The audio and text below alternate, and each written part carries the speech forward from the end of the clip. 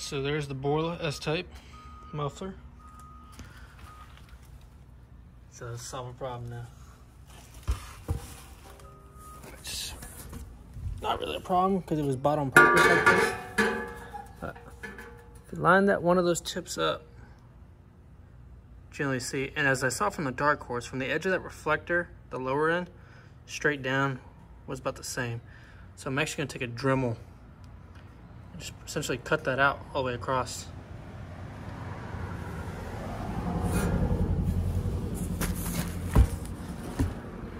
And we'll have that going. Give y'all one more cold start since there's no wind out right now.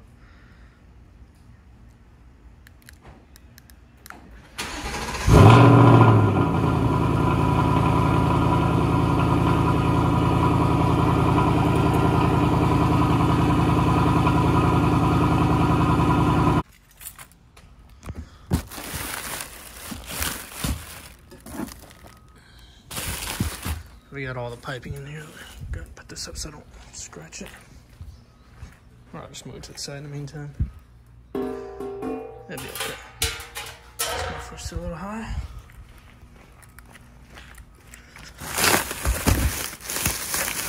So there's the BORLA X pipe.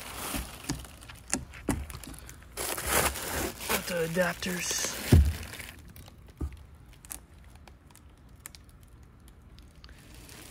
Worst comes to worst, I just pop these adapters out and put it on my Roush H pipe that I have already. Originally I thought this was going to come with an H pipe because on the product description, Summit Racing website, it showed that. It's originally going to buy from Beefcake Racing, but I was impatient and didn't want to wait any longer for shipping times and whatnot. Granted, I've heard nothing but good things from the guy Terry over there, the owner of Beefcake Racing. So I will be buying other parts from him, like wheels, air filters, all that jazz. Dude messaged me personally, and good experience.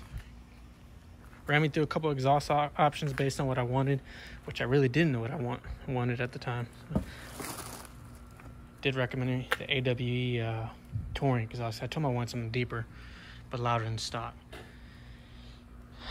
This is a little more louder, and this is an X pipe, not the H pipe, so should be a little different. But we're gonna get this up on the ramps, take the stock system off with the mid pipe delete, and get going from there. All right, install is done. BORLA could do better on the specifications of where they're welding the hanger rods. But other than that, I was able to get everything lined up. Did do a rough cut just straight down. It was just the easiest. All honesty, I kind of forgot to round this off, but I'm not worried about this too much. I'm waiting for some carbon fiber aftermarket parts to come out. So I'm actually gonna clean this up with a Dremel and a finer grit sandpaper head or whatever. Probably put some heat without discoloring it and roll it back. Might even modify it some more. So.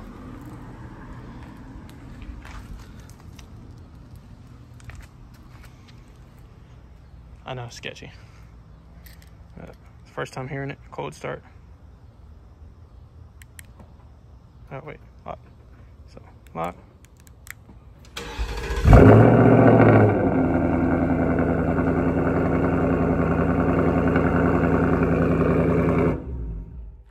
Yeah, that's gonna piss my neighbors off. Oh my god. That's way louder than I expected, holy shit. I'm gonna get some flybys. So aside from cold start, it actually just mellowed out, like right this second. I just started to back up to pull off those ramps. That is pretty fucking quiet. That's not much louder than stock.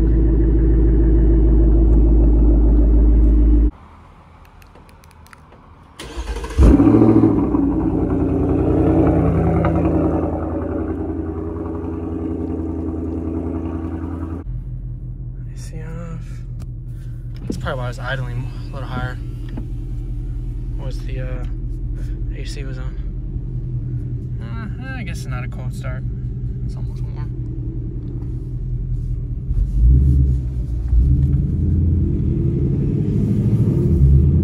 Oh yeah.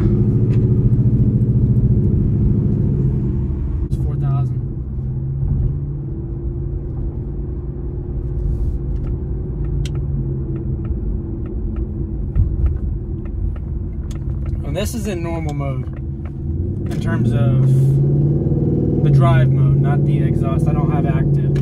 As y'all saw, I had to cut the rear valence. So, Faro Industries, I hope y'all come with that carbon one pretty soon, so I can just pop that in. Otherwise, I'll probably go find one off of a dark horse, somebody that's either selling it or a wrecked vehicle. Let's go with sport.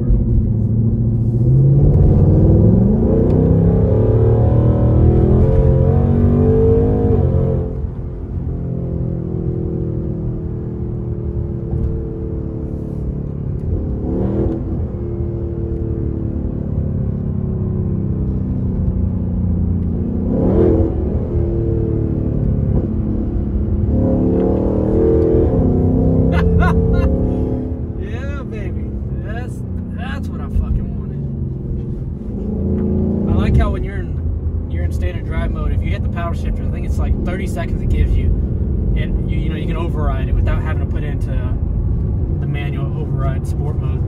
Just hit the power shifter. So let's see. It went straight back up to 7th from 3rd.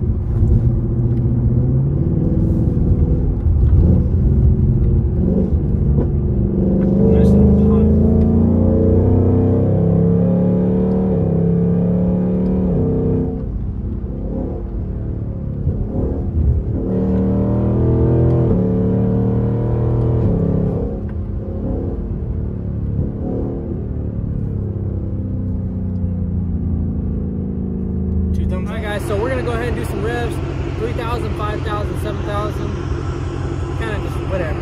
Yeah.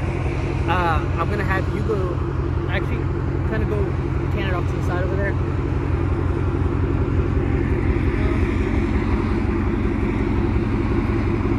You got a good view of the car? 3,000.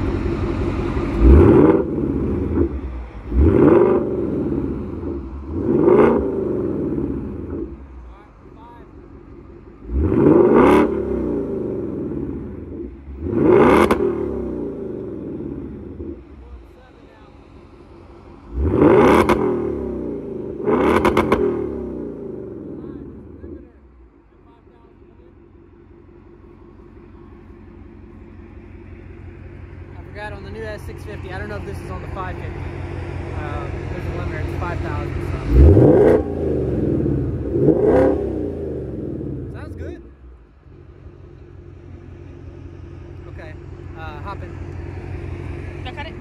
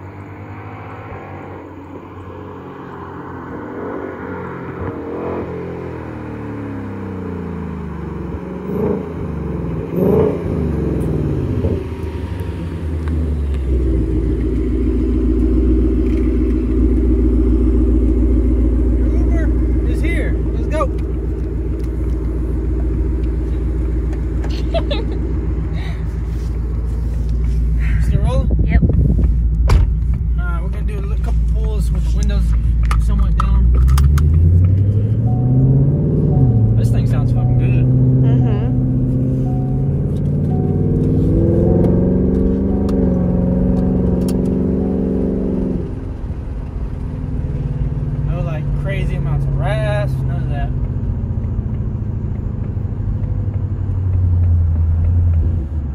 A little crack in the windows because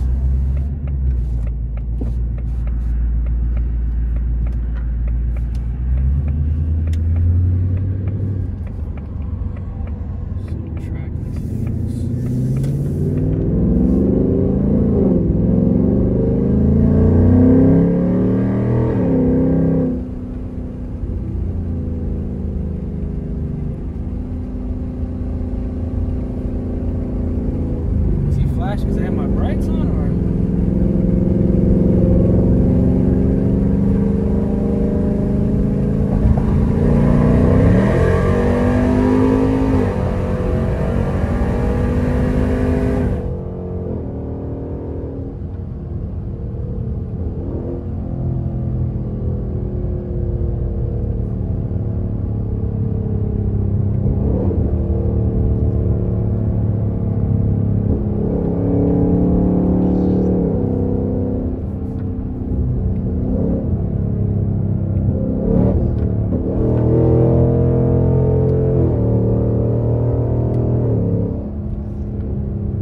gosh, I'm gonna blow through so much more gas with this.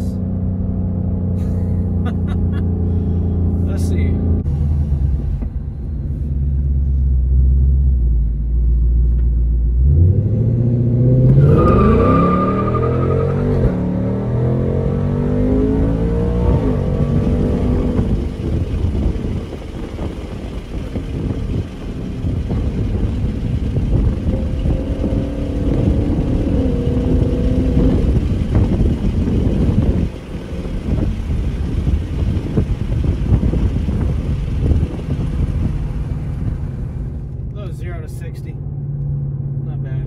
I do need to get that stop the hop kit from Stita.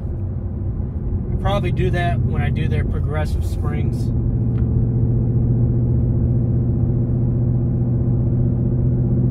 There's a cot next to me.